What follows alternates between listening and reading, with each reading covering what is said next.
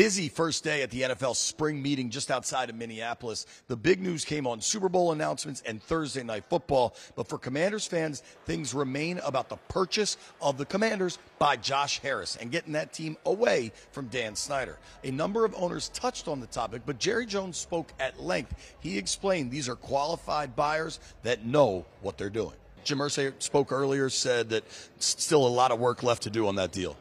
Well, I would anticipate it being done.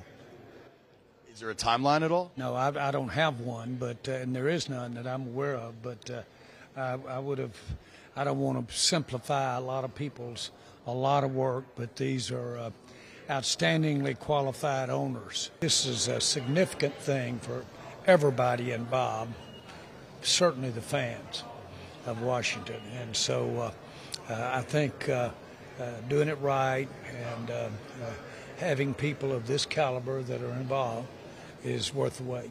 Coming up on Tuesday at the meetings, owners are expected to be further briefed on the details of the Commanders' sale from the Josh Harris Group and Dan Snyder. Expect plenty more after that meeting, including NFL Commissioner Roger Goodell addressing the media.